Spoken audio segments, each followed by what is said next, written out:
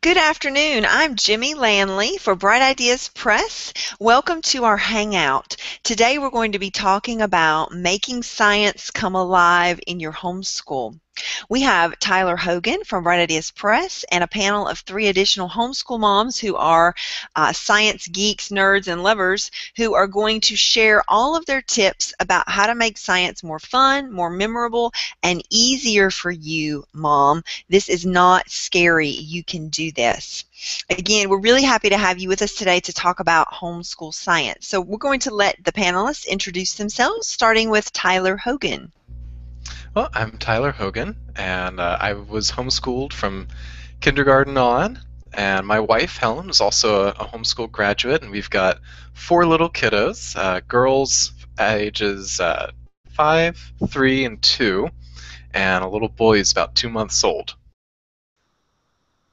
Thank you, Tyler. We always love having you on the Hangouts. Ticia, will you please introduce yourself all the way from warm 60-degree Texas? Oh, we can't hear you, Ticia.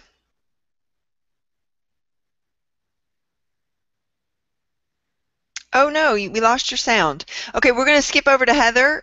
I see that you're not muted, but we cannot hear you. So Heather, I'm going to go ahead and let Heather introduce herself all the way up in freezing cold New York.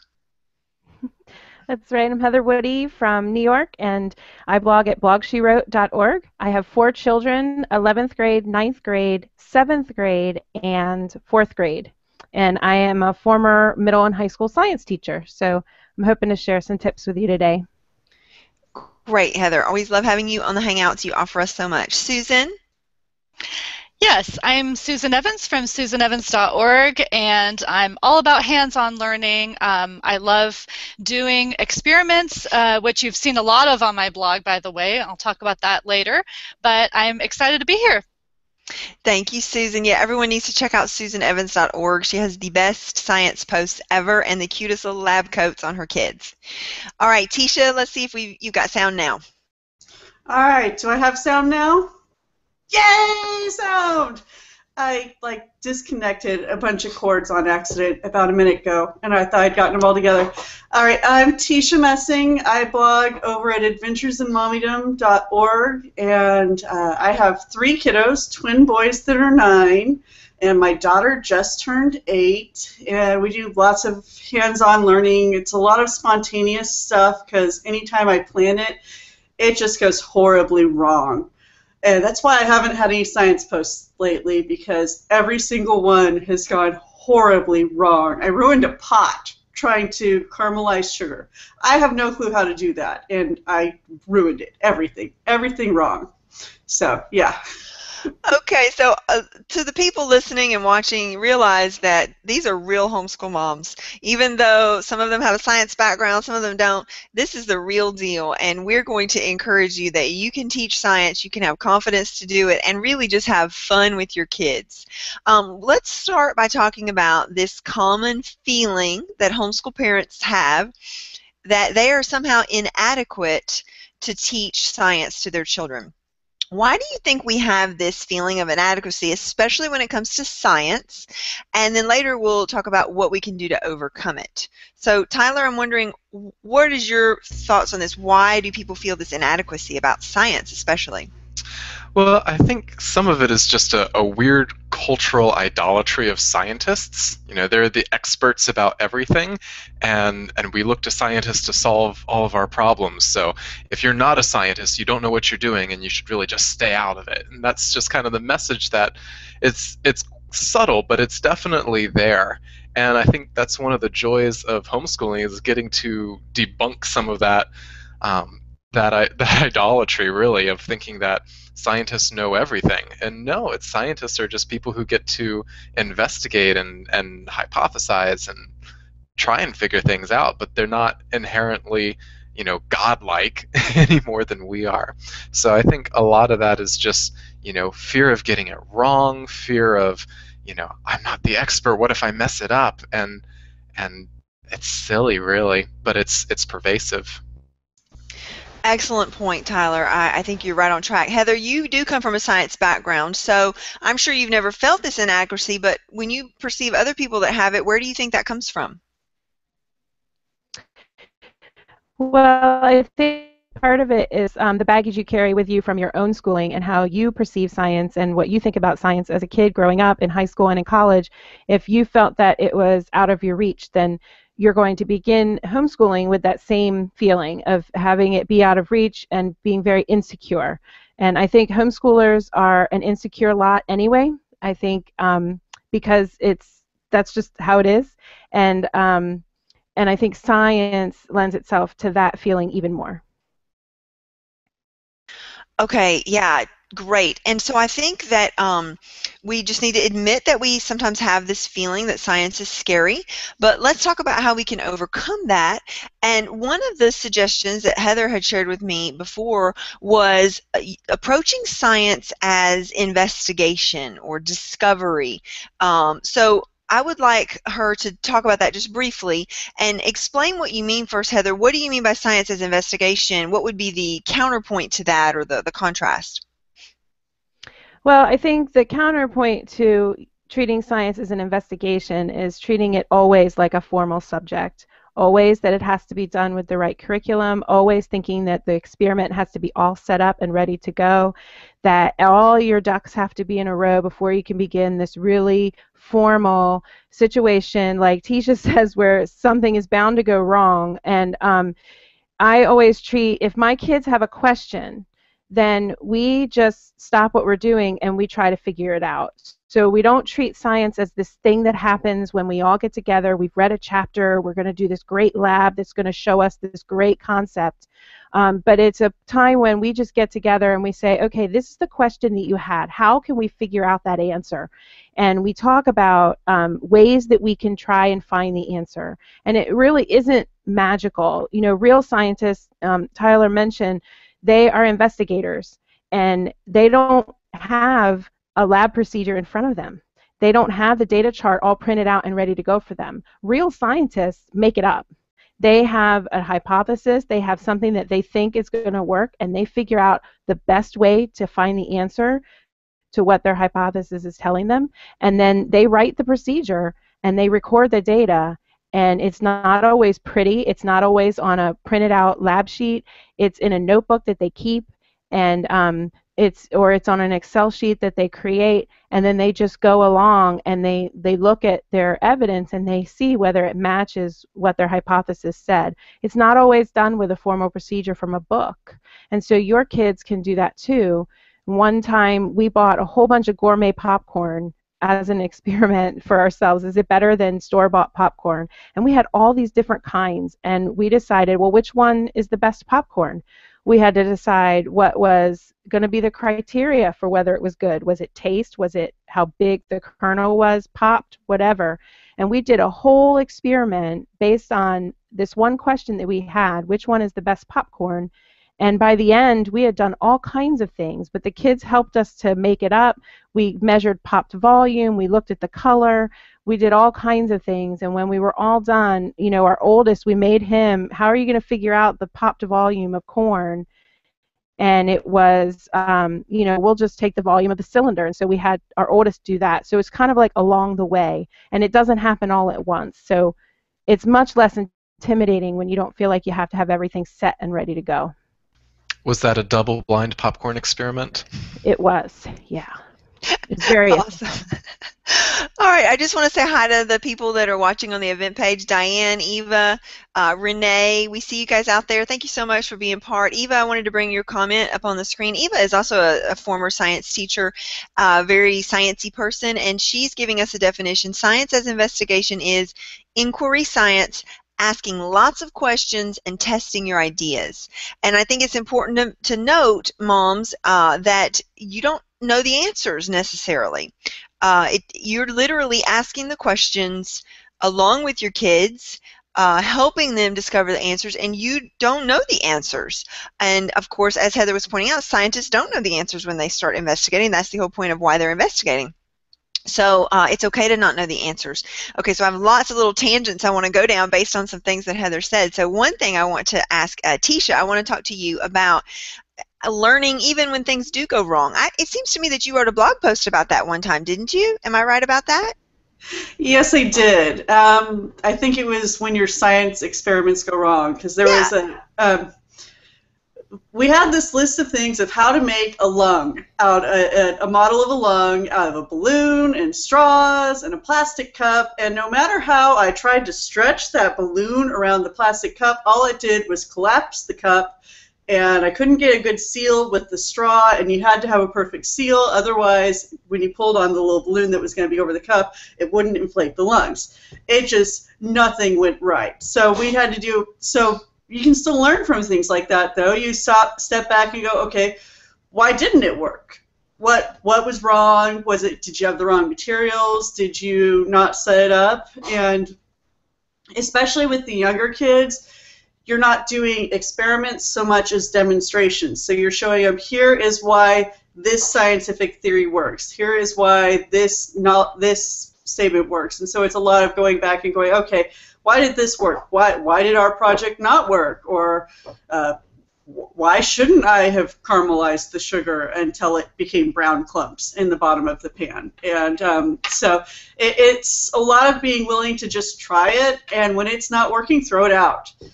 And then go, and Google is your friend, Pinterest is your friend, and when your rock cycle demonstration for the first one doesn't work, you go, that plan's gone.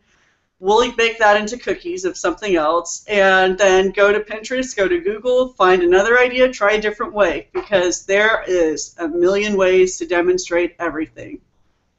Great point. And just remember that kids can learn through reading, and there's nothing wrong with reading a scientific fact to a kid. Even if the experiment didn't go right, you can say, well, this is what should have happened, or this is what we did wrong. So great point that we can still learn through mistakes. I want to ask Susan some questions, because when I think of Susan's science for her homeschool, I think of just super polished looking. I mean, her kids even wear these cute lab coats.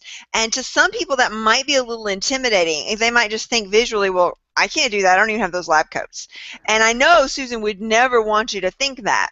So I want Susan to explain or reassure the moms who might look at her material and say, whoa, it's so perfect, and help moms understand that you don't have to have this perfect setup in order to have great hands-on experiments. Susan? Oh, yes. Okay. I make mistakes all the time. And you know what? I'm not afraid to fail, even though I'm doing it on film. And I mean, imagine if you were doing it on film, how you would feel. And that's how it is for me. And actually, I keep a lot of my some of my failures in the videos themselves. For example, in Earth and Space by Bright Ideas Press, that was a book I did all the different hands-on activities on my blog, and one of them was edible sedimentary rocks, okay? And I disobeyed the instructions. Like I didn't read it right, just like a normal mom making it, okay? And it said to pour it in slowly, and no, I didn't. I poured it in quickly because I always do everything quickly, and it was all lumpy and it wasn't smooth like it said, and I just you know, kept talking and saying it's okay anyway, and then I put it all together, and the ending picture was fabulous despite my mistake, and it was a mistake, but it didn't taste bad, so who cares? So I did not film the whole thing all over again. I left it with a mistake in it, you know what I'm saying? So yeah, those lab coats, we got them at Goodwill, okay? So any person can get a lab coat for $1 or $2 just for the theatrics of it and feel all happy that you're a scientist. I like a lot of just fun hoopla that has no real you know, specific reason to it. You don't really need lab coats, obviously. And we sometimes get something wrong and have to refilm it. In fact, sometimes over and over.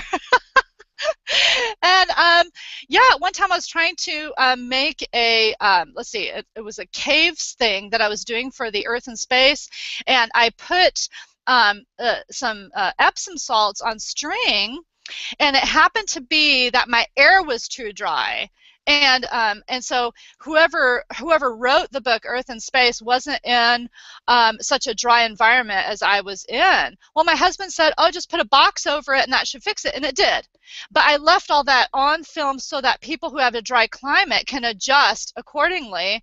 And it has more authenticity and humanity to it. So just because my pictures are gorgeous, and actually I work hard on making my pictures gorgeous. In fact, I have to do the thing over again just to get the picture because I can't snap the picture at the same time as we're filming.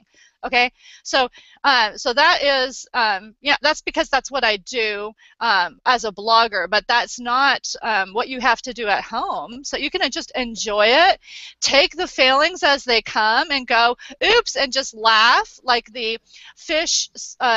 The dissection squirting on someone's face. Just laugh and go along with it. It's okay. Oh, that's awesome.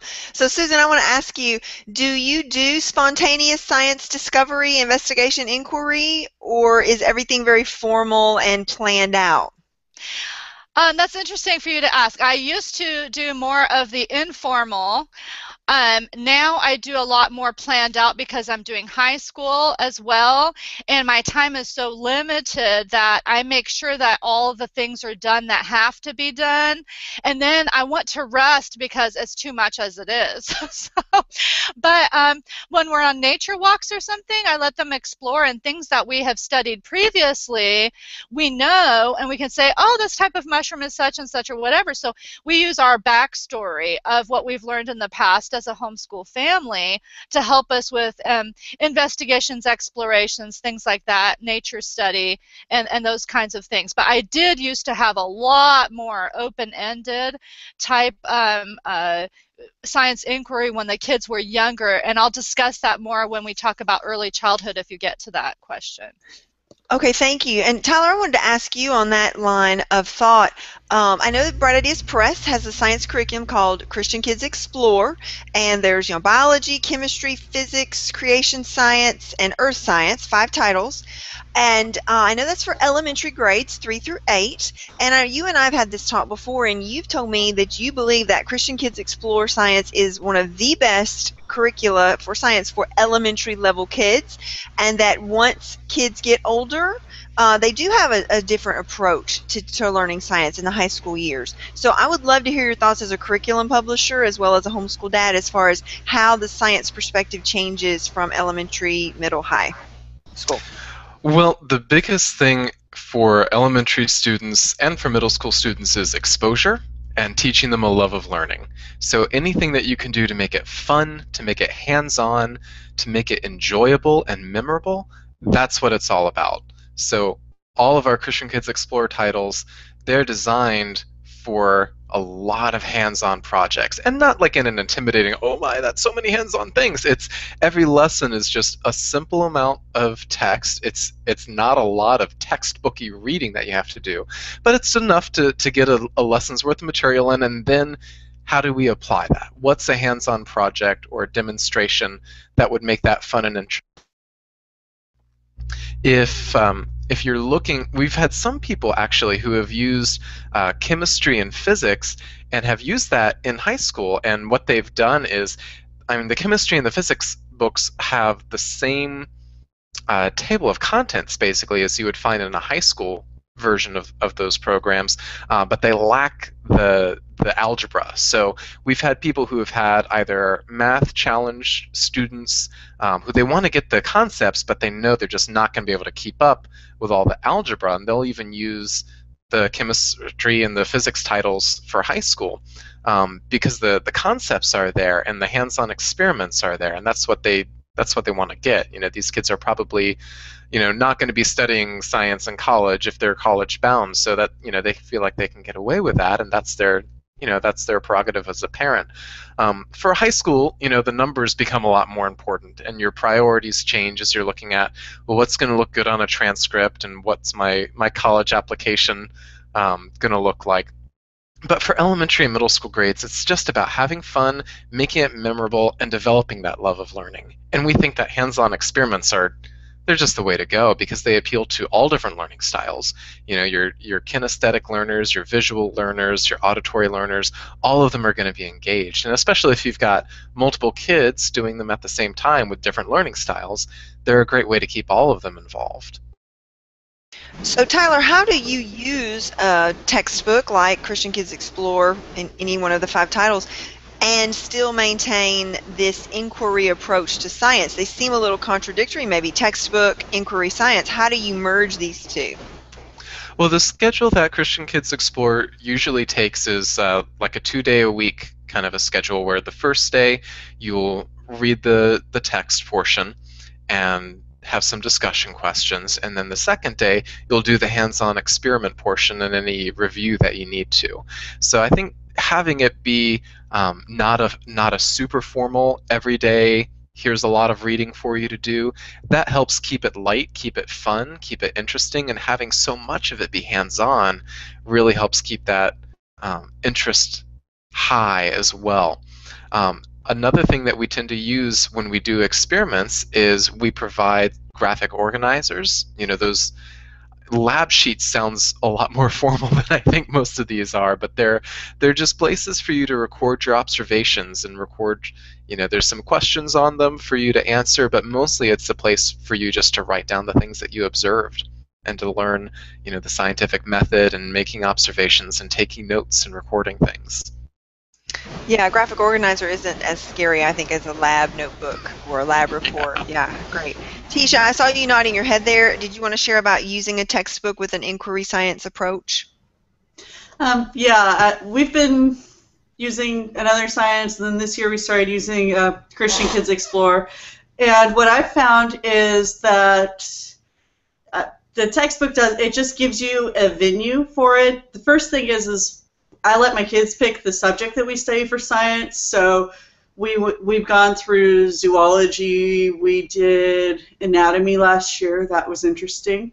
That was way too soon, but my son really wanted to do anatomy. And this year we're doing Earth and Space. And basically how it goes is we get about halfway through the lesson, and then we go, okay, well, here, let me draw this out for you. And then it's a big, very ugly diagram because I'm attempting to draw it out on a dry erase board, and I'm left-handed, so I erase about half of it while I'm drawing it, and then I redraw it.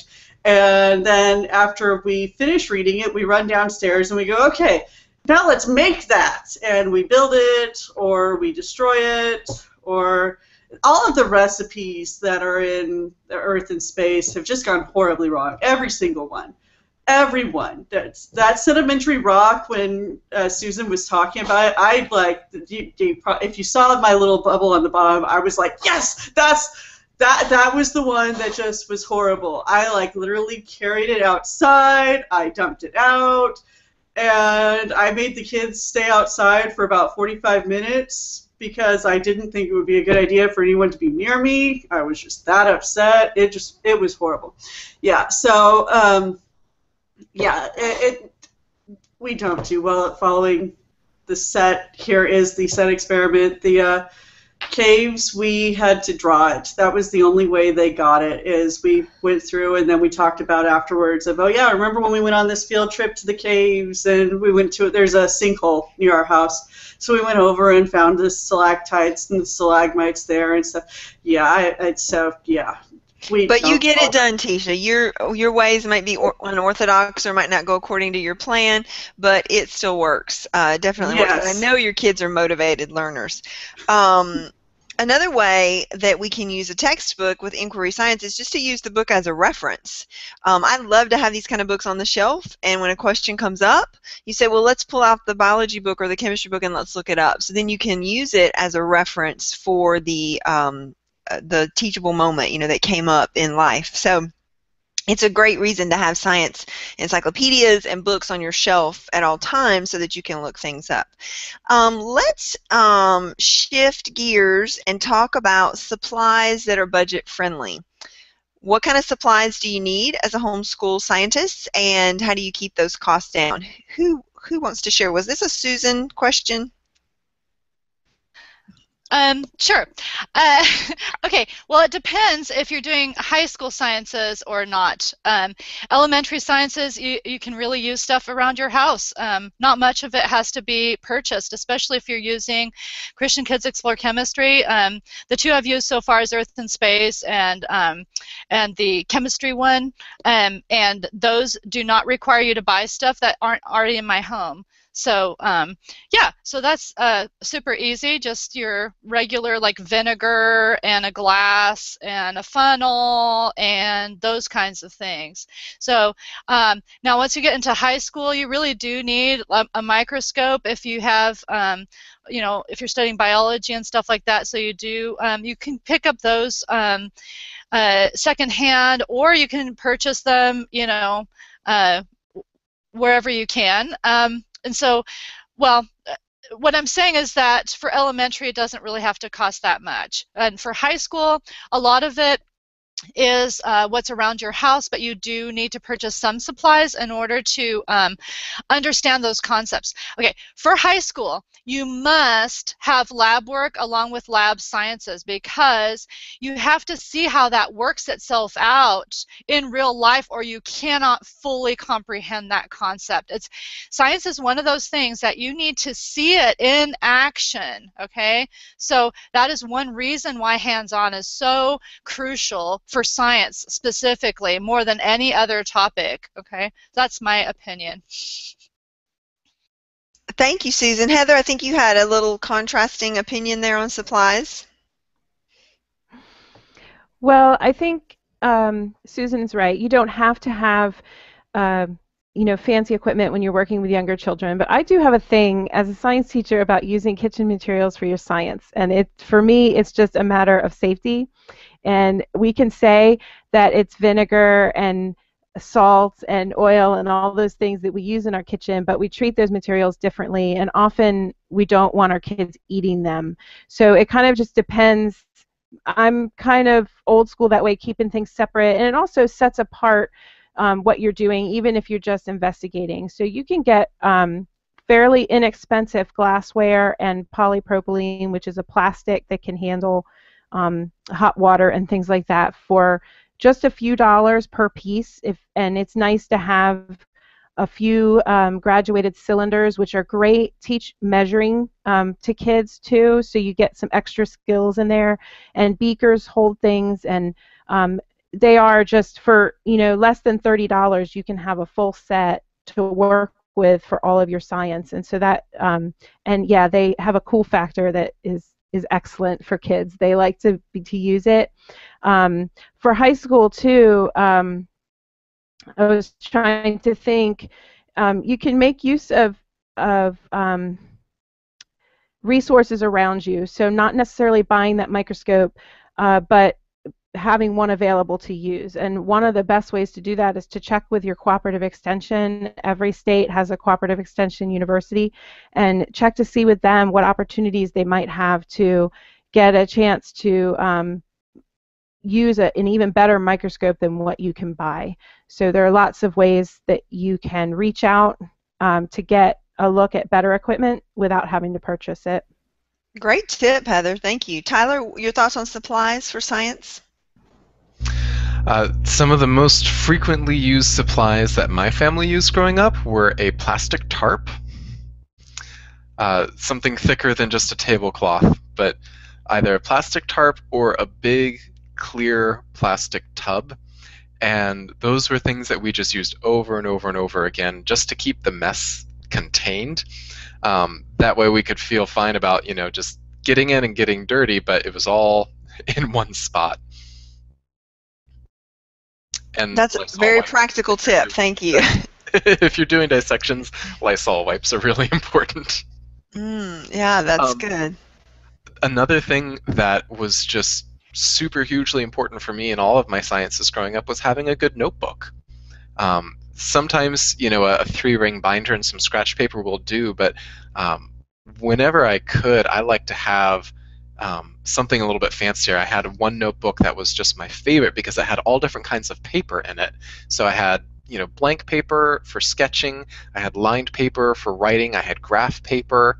I think this one even had like a musical staff notation paper. It was just like, you know, 5 or 6 different kinds of paper all in one notebook, and you can use it however you want.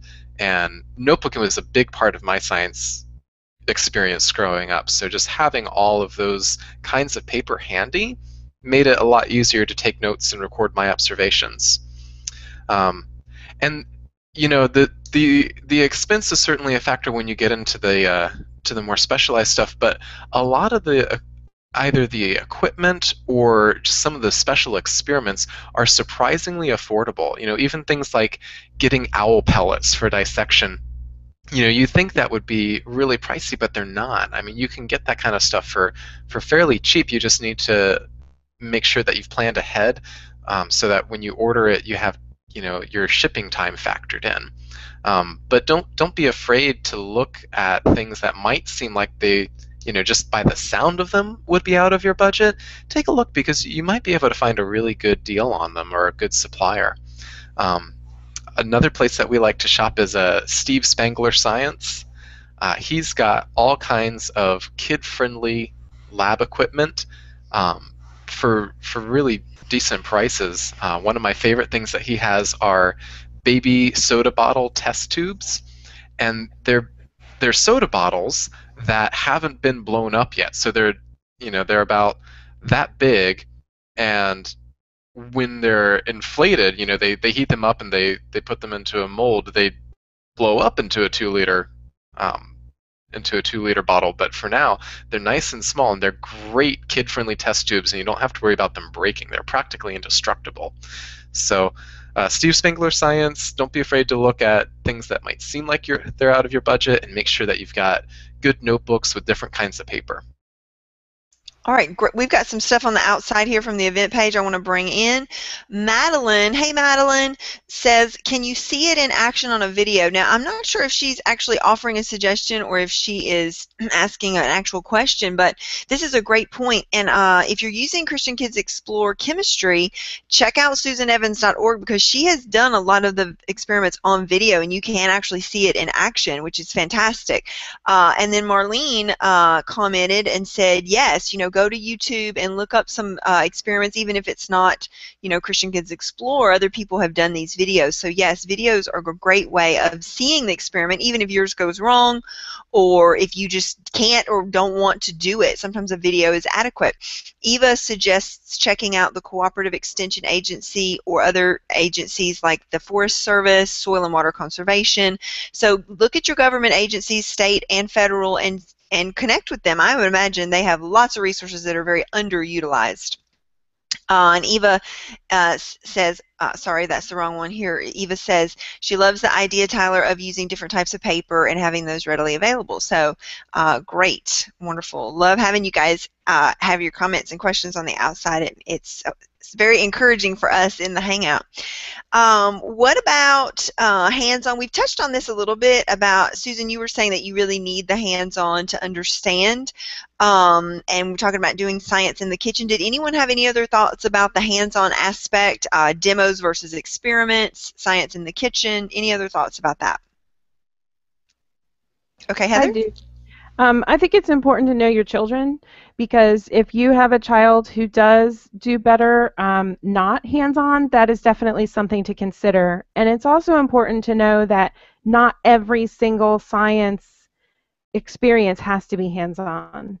As a classroom instructor, you don't have hands-on in the classroom every day. Sometimes you have to build that prior knowledge with just especially in chemistry, because there's a lot of math in chemistry, and there's a lot of math in high school chemistry. You're not going to spend every waking minute of your chemistry time in the lab. And so I think it's important to keep your approach balanced and know the limitations for you and your students, because nobody is going to be having fun if mama is screaming her head off because something dropped on the floor, or, you know, something went wrong. It's much better time of day, who your kids are, have a working space that you're comfortable with seeing something fall to the floor, or that owl pellet. I'm telling you, in the classroom it's no big deal. At home it's disgusting. And I'm a science person, but there's mouse fur everywhere. It comes out of those things from all around the bones, and it's like, this is my house. It's not the classroom.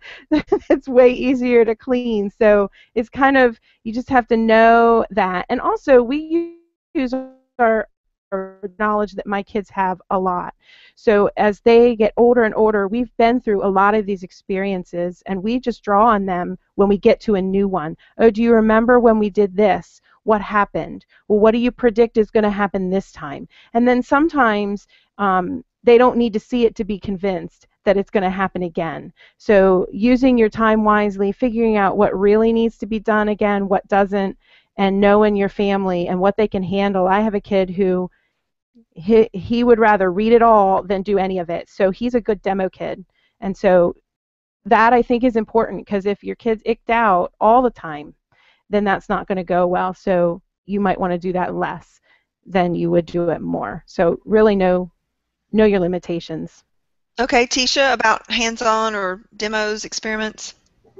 Yeah, I'd also add that there's just sometimes you're not going to be able to get them to work. Like I never got that cookie building thing to work, but you can find videos. YouTube is a great resource. Always watch it first. Ever since I tried to, I looked up kangaroos jumping, and I was doing this with my then 4-year-old, and I clicked on, kangaroo jumping, and it was a very drunk, naked Australian man attempting to duplicate how a kangaroo leaps. And that just, so I'll watch it first, no matter how safe you think the source is, because I never would have thought that would have popped up, but it did.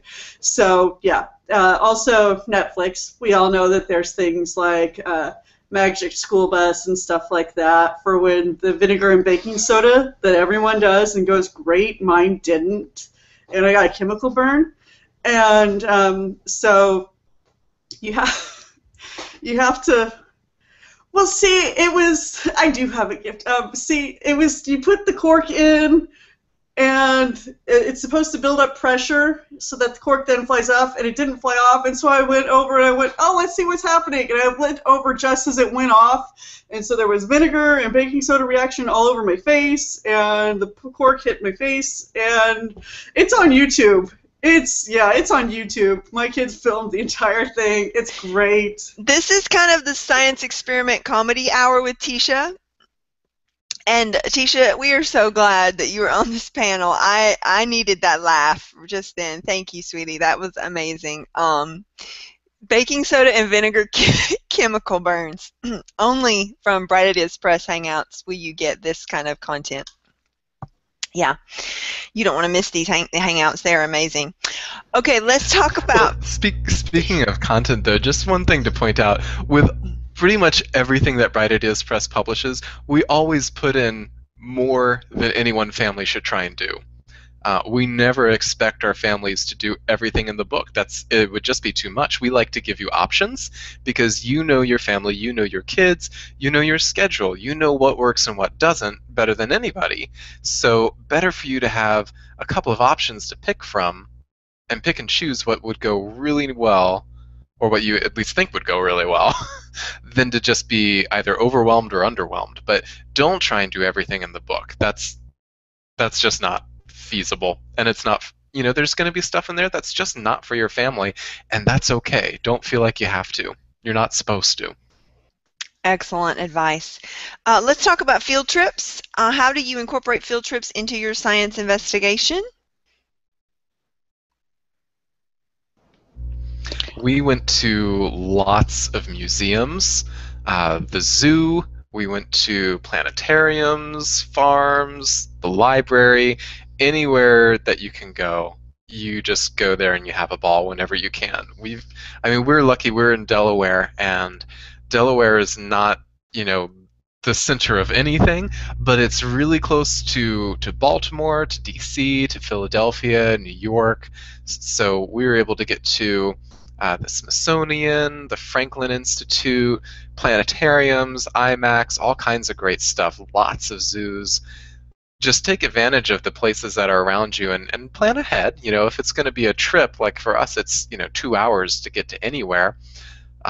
That's all right. Just make a plan and go for it. But yeah, those kinds of things are so valuable. I still remember those trips that I took, from 3rd grade on, because they're just so much fun. And even if it doesn't seem like the science is all that deep when you actually get there, those kinds of exhibits, no matter how deep they go, they leave an impression and they help your kids remember stuff. And that's really what they're there for. So field trips are part of this investigative science, kind of exposing, especially little kids, to science, and they're part of the bigger picture of what we do with informal science. Other thoughts on field trips, ladies? We found some amazing field trips that you wouldn't have thought of. When we were studying zoology, we were going to the pet store about once a month because it's a free way to look and observe different classifications. And so we went and we sat there and watched the fish for about 15 minutes, and then we came back another time and watched the mice run around. And many cities have nature centers, which are often free, and they've got, ours is a rescue center, so they've got a bunch of different animals that never should have been pets that people tried to make into pets and are now permanent homes there. So also just the park. I have a friend who she did a year-long nature study of just her local park. And it was amazing the things she got out of just that one small park that I was going, oh, I'd never even thought about watching that. So it was really cool to watch as her park changed all year long. That's a great idea, and it sounds so doable. And sometimes we think a field trip has to be this grandiose thing. It doesn't. Just a local park and that consistency of, studying it through the seasons. It's a great idea, especially if you start journaling it, taking notes. It's a great idea. I do want to touch briefly on preschool. We just have a few more minutes left before we need to stop. So what are your thoughts on preschool science and giving kids that foundation? I loved doing science with my kids when they were really little because they had bright wonder in their eyes at every little thing. And like, for example, if you can get some cocoons, actually caterpillars, you can get either from outside or in the mail, and you can watch them turn into butterflies, and it is so spectacular. It is so cool. And you can do a lot of science in your backyard. You can talk about plants and how they grow. You can grow a vegetable garden and get your kids to eat more vegetables, and they do, and they taste better. And you can have them pull weeds, and when they pull the weeds, they can see the roots, and then so you could talk about the different parts of the plant. You can identify rocks and minerals, start a mineral collection. We have like this science center in our home where we have different collections of different nature things that we found in nature, most of which we collected when they were quite young because they were just so excited. They kept finding more, wanting to add it to the collections up on the wall. And then, yeah, you can have terrariums that you can have either creatures or different types of plants, like humid plants, carnivorous plants. Yeah, I did a whole workshop on this at a homeschool conference once called Living Science, Bringing the Outdoors into Your Home. A lot of Charlotte Mason type ideas are ideal for elementary age kids and early childhood.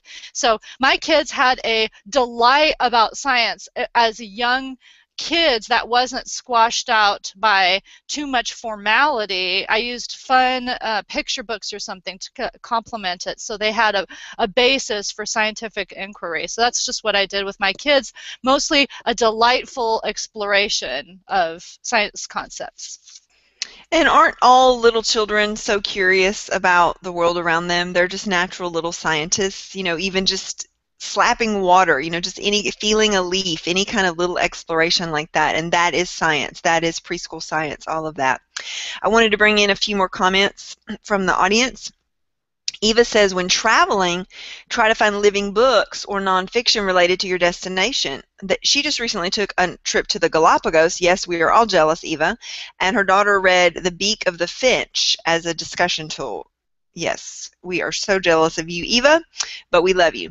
Renee says, coordinate your field trip with your scientific field of study. Don't always just do a field trip for the sake of saying you did a field trip, but make it relevant. Okay, that's a good point. Eva has another idea, a cabinet of curiosities to display nature collections. This works for all ages of children. And Eva also encourages us that field trips can be as simple as a backyard, an engineering firm, or a national park. I mean, the main idea is just to get outside the box and just explore. So one last question I want to ask before we close, and that is informal science enough in the elementary grades? What about gaps? Aren't you going to leave some things out if you just start exploring science instead of following a scope and sequence chart or an outline or a textbook? Yes, there will be gaps. Gaps happen. You cannot possibly teach your child everything there is to know, no matter how much time you have with them, but you can teach them how to learn. If you teach them how to learn, then they can find out the rest on their own. I see a lot of people who are really worried about gaps, and you just have to accept that that's reality.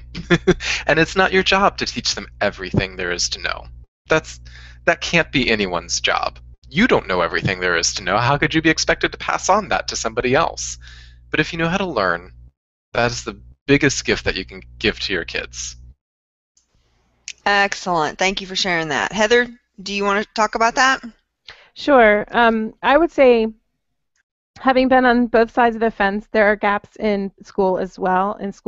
They're created by weather, they're created by assemblies, they're created by teachers who think their kids know the concepts, but they really don't. They happen in a million different ways, and so it's sort of a misconception that there are no gaps even for traditionally schooled children. So I would put that to rest. And then I would say that yes, it is enough, because when you have a broad prior knowledge base that you can draw upon, then you're going to add layers to their education later on. If you do a concept in elementary school, it's not the last time you'll be visiting that concept.